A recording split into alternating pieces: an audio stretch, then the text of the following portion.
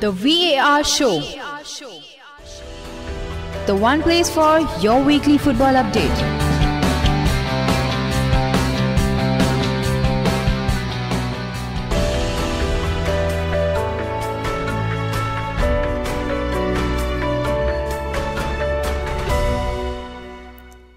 Hola, very warm welcome to the VAR Show. The show which talks about all the various major football leagues in detail. Today, we are going to continue a theme of interviews, and we have former New Zealand manager, former Maldives national team manager, and former Northeast United manager, Mr. Ricki Lloyd Herbert with us. So, Ricki Lloyd Herbert is a New Zealand former football player and former head coach of the New Zealand national team. So he stepped down after the side failed to qualify for the 2014 World Cup, and he's also former manager of A-League side Wellington Phoenix. Herbert represented his country at the 1982 FIFA World Cup in Spain and coached the New Zealand national team at the 2010 World Cup. His most recent role in international football was being the head coach of Maldives national football team. He is currently the manager of Ba F.C. So without wasting much time, I would like to first thank Ricki for coming on the show. Thank you so much and welcome to the show. And I would like to begin by asking you, how are you and what are you doing during this pandemic period? Yeah, thank you very much. And look, a real pleasure to be part of your program, and thank you for the opportunity. It's been interesting times and very difficult times, I guess, right around the world, as we know, globally. But fortunately in New Zealand, we have started to curb the virus. The last 10 days we have been case-free, so yes, it's looking very healthy and looking very positive, and hopefully we can continue with the curve remaining very, very stable. So let's get to a lighter topic, that is football in comparison to the rest of the world, what's happening. So I'll talk about your career. You are so well traveled in terms of your coaching career, you have experienced so many cultures all around the world actually. So how diverse is the culture, according to your experience in terms of football?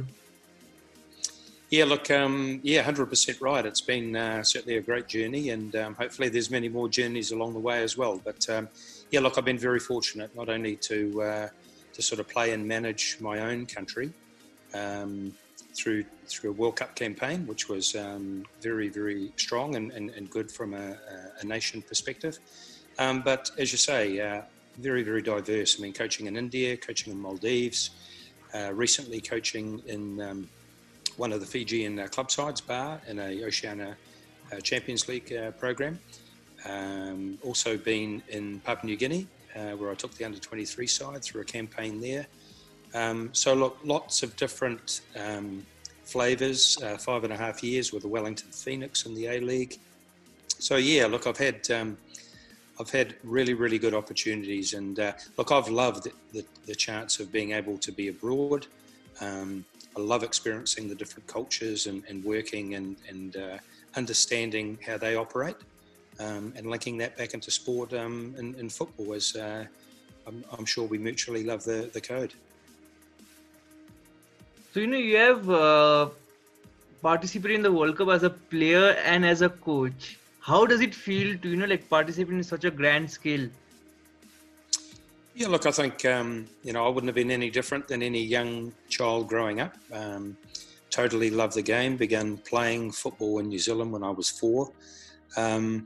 So I guess to still be involved in the sport heavily like I am now, and to have graced the fields at a World Cup was just an absolute true privilege. And as a player, I was only 21 at the World Cup in 1982 in Spain, and played a part in all of the 3 games, and then roll the clock forward a number of years. In 2020 had a chance and led the national team back through the management side and coaching to the World Cup in South Africa. So probably totally different opportunities, and I think obviously being young and being a player, probably more so from an individual perspective, but the management side was just a real thrill, I think, guiding some really, really talented management people in the group, but some wonderful players as well.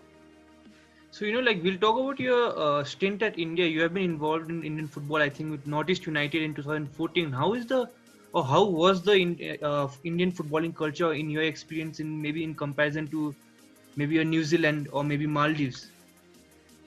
Yeah, look, it was interesting because we'd actually travelled there with the Wellington Phoenix, the A-League team, and hence the connection getting into Northeast. So partly owned in a small way by the owner of the club in Shillong, and that connection back to the owner of the Northeast, as you know, the Bollywood actor. So. And that was that was a true privilege as well. But I think back then, very early times, and I think interesting opportunity, I think, for Indian football to lead and sort of put a stake in the ground to guide some young players through a professional opportunity. And I think back then the recruitment of the overseas players was probably a little more broader. And I think now, as I look from afar to what they're doing and the types of international players that are coming into the country, but more importantly, the talented Indian boys that have progressed over the last sort of 5 to 6 seasons has been very refreshing and good to see. So, yeah, the culture was challenging, I think, when we first started. I think, just fundamentally getting across what a professional footballer really needed to do, and that was 24 hours of the day, not 2 hours at a training session. So we were, with Northeast, we had all the very young boys from Shillong. So it was a good challenge. I think when I look back on that, it was, whilst some of those boys were very young and the other franchises were picking up all the best young players from around the country, it was nice to have the chance to provide those boys, and I sense and still see some of them playing now. So, but look, it didn't take long. I think, if you walk in with your eyes wide open and your heart very much in it, and you're prepared to connect and communicate with people, then I think the balance of the time, whether it's a long period or not within the country is more obtainable, and I think probably more mutual across the board from people locally, and from myself coming in as being seen as a foreign person. But no different in the Maldives, different culture, lovely people, and I think it's it's just working out kind of where those types of countries or clubs or leagues or making World Cups or going further, just what it really takes. And sometimes it's just having those, I guess, more meaningful conversations with the right people to say, unfortunately, it does take a little bit of time, and sometimes you don't get the time. So, after your Northeast stint, you're very close, or I can even go on to say you're one of the favorites to be appointed the head coach of Indian national team, I think in 2015. But ultimately, I don't know why it did not happen, but could you shed some light on the topic as to why it did not happen from your perspective, at least, if you're comfortable? Yeah, look, I don't really know why it didn't happen. But look, I totally respect. I mean, I've been in the footballing industry all my life.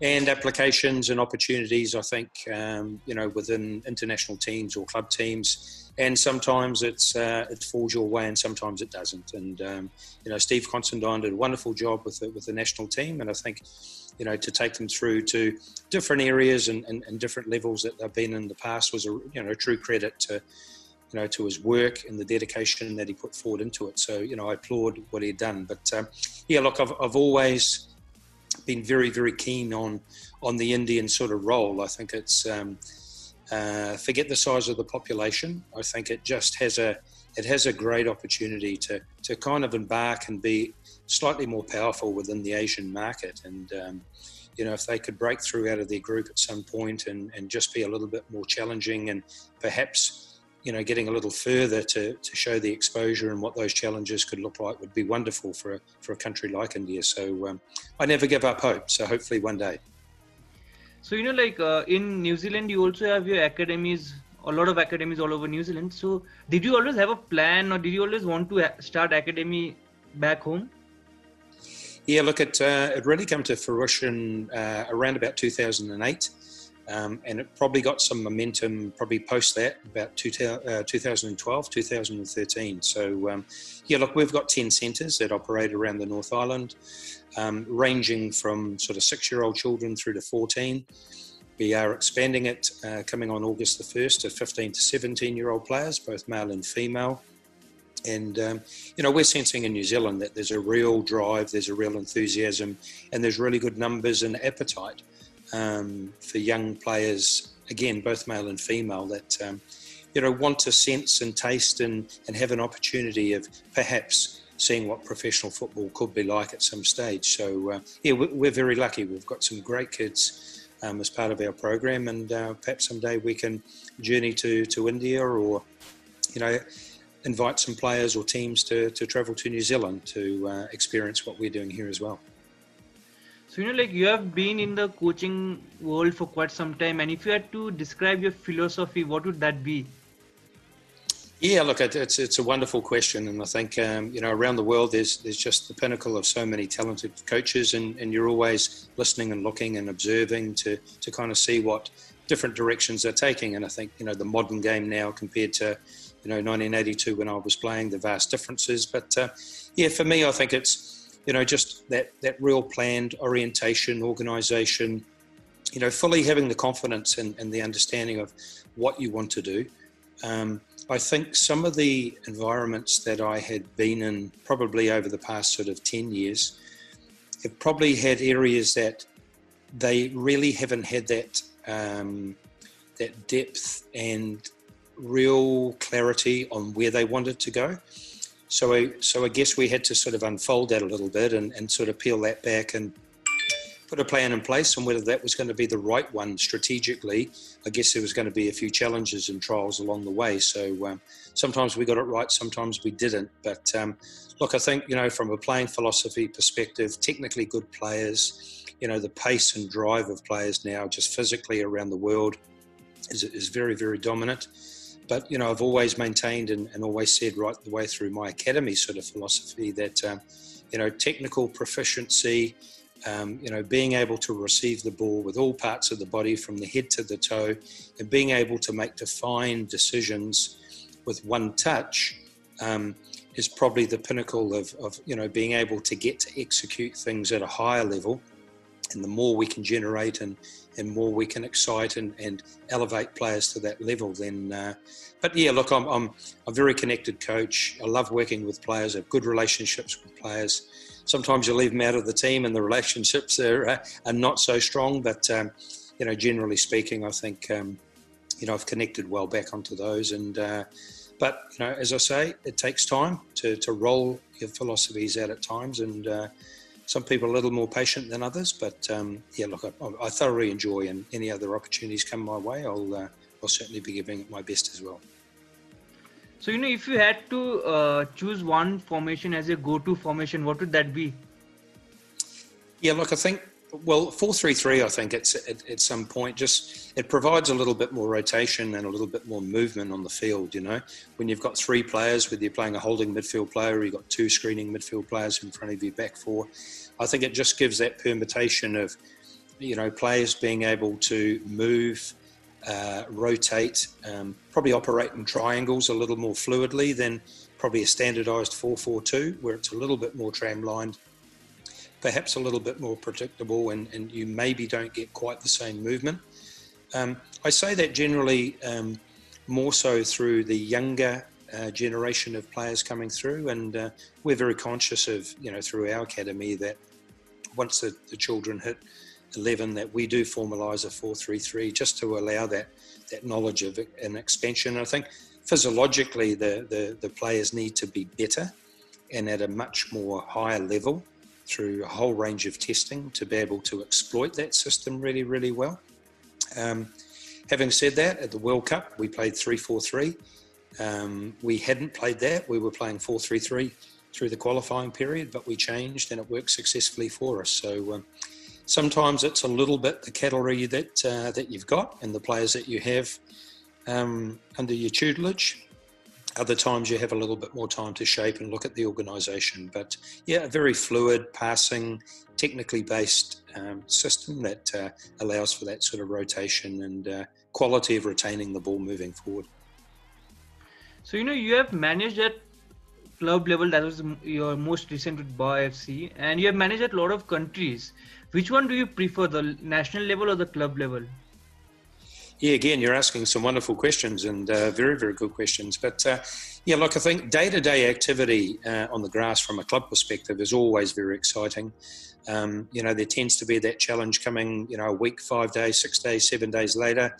You can be on the crest of a wave and winning, or you could be losing a match, but you do have, a relatively quick time to turn around. Players are back recovering the next day. You're back on the field the next day. So that's really exciting. The national team is a little bit, what can you do in 48 hours or 72 hours? Certainly in the international window where the time frame is very limited. But going through a World Cup campaign, and we're very fortunate in 2010 to go through that. We set our stall out 4 years before we qualified for the World Cup. We tried, experimented through management, through some of the coaching methods that we had, to some of the delivery we had to the players, to some of the strategies and tactics that we wanted to use. So we had a lot longer time frame to probably get a feel for that. But look, I thoroughly enjoy the day-to-day activity. I think there's nothing better than waking up the next morning and win, lose or draw, knowing that you're putting your training kit on and you're back onto the training pitch. So it probably gets a little bit of a tick more than the international, but I certainly wouldn't swap one for the other. So, you have worked with, as I said, a lot of national teams, but most of them were not really big, super powerful countries in terms of football. No disrespect to anyone, but do you feel like it's difficult to work in those environments, maybe in terms of infrastructure or something? Yeah, look, it can be. And I think sometimes when you're going through a negotiation to maybe come on board, certainly from a country perspective, then I think it's always good to have the understanding and vision of the chairman and the board on where they feel that country needs to be at certain periods of time. And as you say, if you're coming into a slightly more challenging environment, and that could be, financially, it could be playing numbers, it could be just strength of the players that you have, then if the period's very, very short, then that can have challenges as well.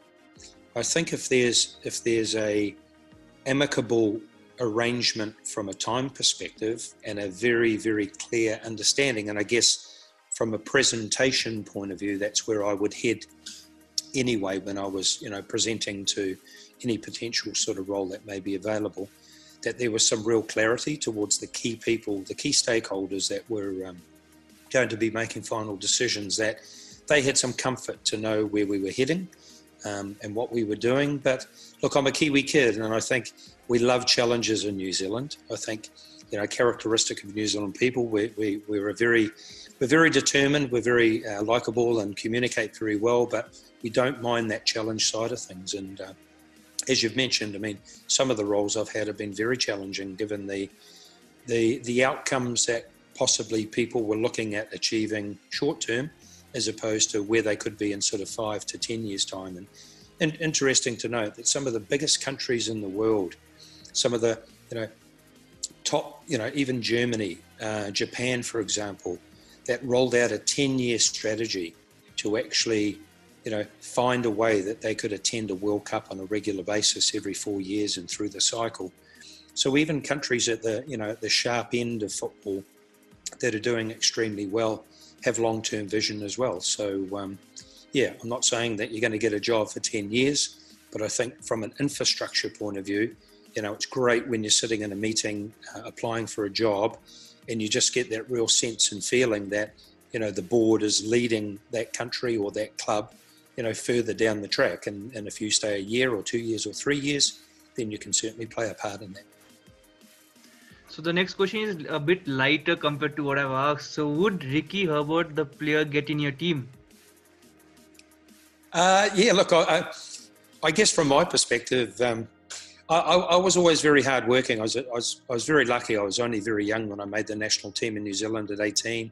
Played over 80 caps for my country, all the games at the World Cup when I was only 21. So, I look back in my days and think, I trained every day. I worked very hard. There wasn't the sports science. There wasn't the teaching of kind of what you needed to do on a regular basis. And I think I really had that self-driven motivation to be the athlete that I really wanted to be, and I knew that I could be, and align that to being very, very strong and capable of playing a position that I thought I could do very well. There were areas on the park that weren't going to be my strengths. So, I was very focused on concentrating. I played primarily as a defender, whether it was centrally or on the right-hand side. And I just made the best that I possibly could do in that position, which gave me the best chance and certainly gave me some wonderful moments. So, next question will be probably difficult for you because you've had so much success over your career in different, maybe as a player, as a coach. If you had to choose one moment from, okay, I'll give you the liberty of choosing one for playing and one for coaching, which will be the moment which you will cherish for the rest of your life? Look, I think as a player, and I think as any sort of childhood dream growing up, I mean, we had Brazil in our group in the World Cup, and to be walking out onto the field with, Socrates, Junior, Zico, Falcao, was just a stunning moment. As I say, I was only very young, 21 years of age, and to play up against, arguably some of the best players ever to have represented their country on the global sort of market was just a true privilege. And again, I think leading, from a coaching perspective, when we qualified for the World Cup, we qualified at home in Wellington, 40-odd thousand people, sold out stadium. We'd actually captured the nation's sort of attention. And I think, as you'd know, in New Zealand, rugby is a superpower. The All Blacks are the best in the world. But that actually, that game actually stopped the nation in its tracks, and we had some wonderful support right throughout the country.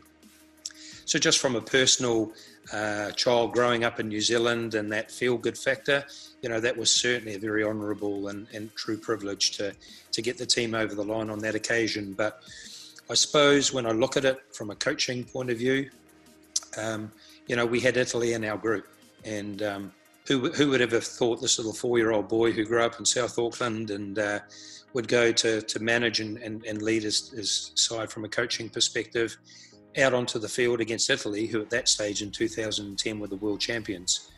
The result was fantastic for us to draw 1-1. So I think those probably two occasions, there's probably a couple there from a coaching perspective. I can look back and say, look, when I got appointed as the national coach for New Zealand, that was a remarkable sort of privilege. So there probably tends to be, one or two more on the coaching side. But look, I've been very lucky to have had the chance in both those entities. So I think you all went undefeated in the World Cup. I'm not sure on that. Did you all go undefeated? Yeah, I think there's a very popular pop quiz, question, Exactly. Which team has gone undefeated? So, my next question, how you said about rugby being the main sport in New Zealand. Again, I don't know about Maldives personally because I don't know which all sports they play. But maybe in India, maybe in New Zealand, let's just take these two. You have always coached in those countries which have football as maybe the secondary or maybe even third most popular sport. How difficult it is to maybe, make it popular according to you? Yeah, again, an excellent question. And I think in New Zealand, interesting that, the All Blacks are the best in the world. So there's an absolute captive market for that when they play. From a participation perspective, football is the biggest in New Zealand. So there's more children up to probably the age of 14 that play football than any other code in New Zealand. But when you've got Super 15 on your back doorstep, you've got, the All Blacks playing locally in New Zealand and winning World Cups, then it gets incredible support, as you would expect.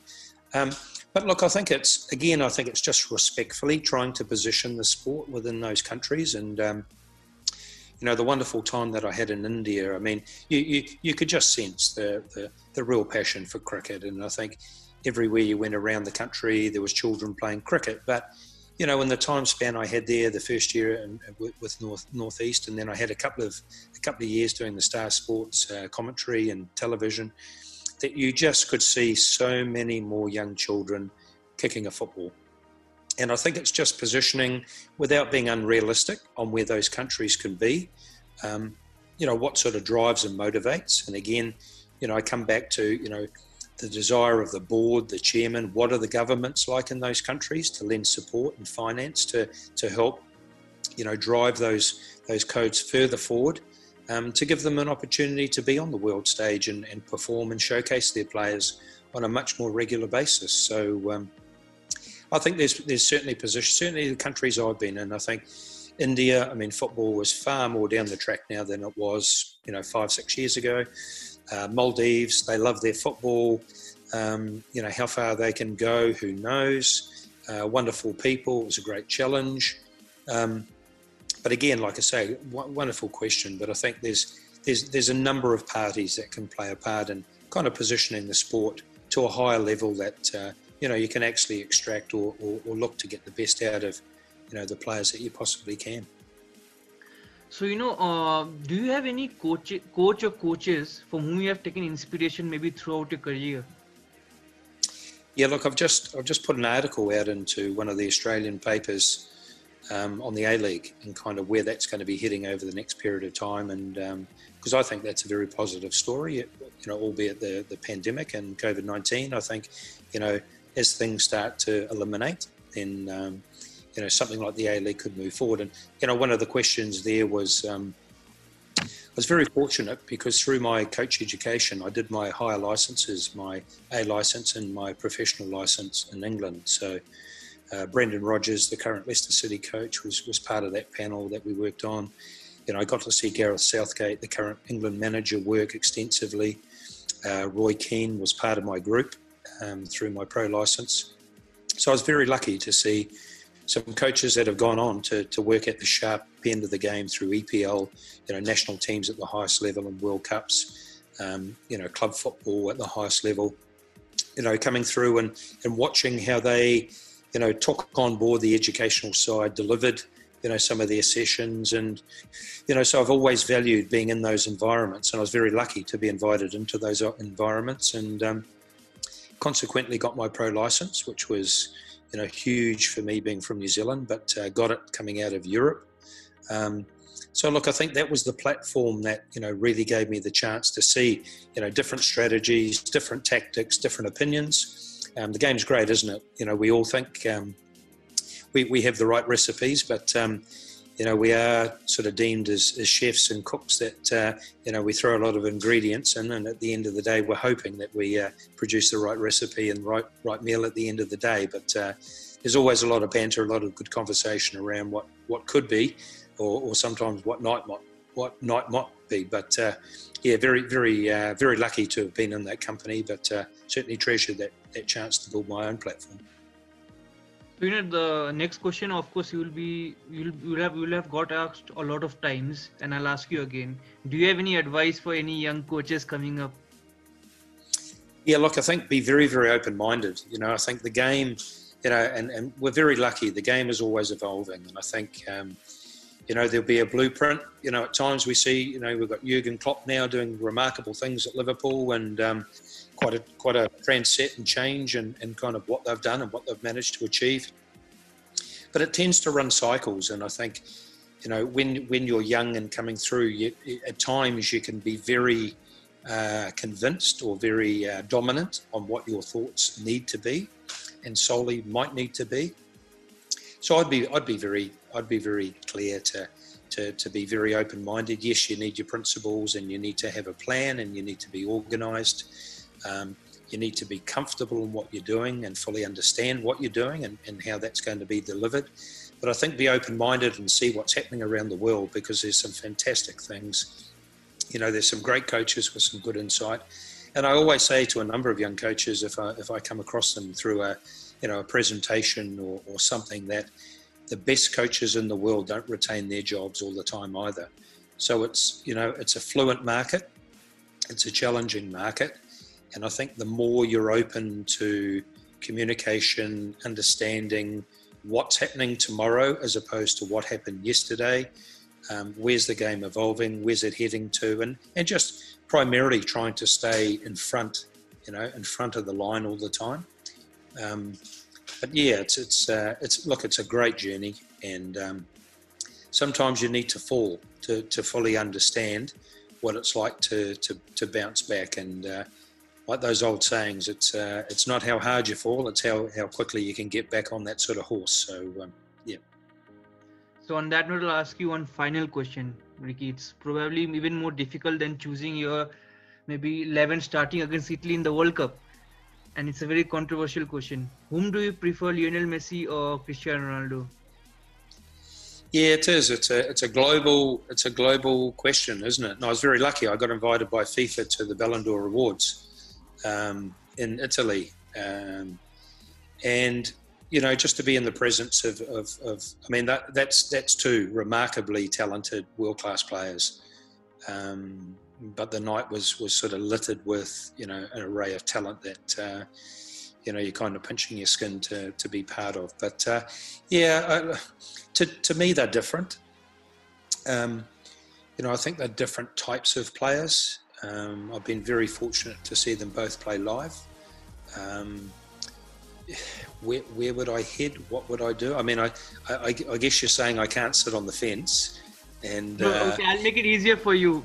If tomorrow you are facing a team, whom would you least want to face, Ronaldo or Messi?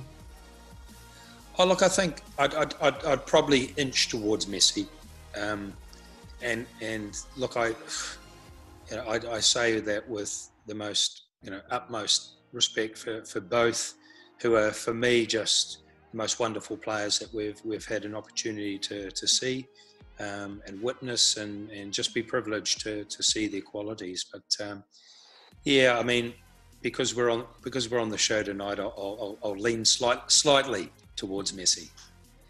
So on that note, Ricki, thank you so much for talking to me, and I wish you all the best for your future campaigns. I hope you lead New Zealand again to one more World Cup and maybe even win it. You never know. So thank you so much for coming, and best of luck, and stay safe. Thank you very much. Absolute pleasure. Stay safe yourself. Take care.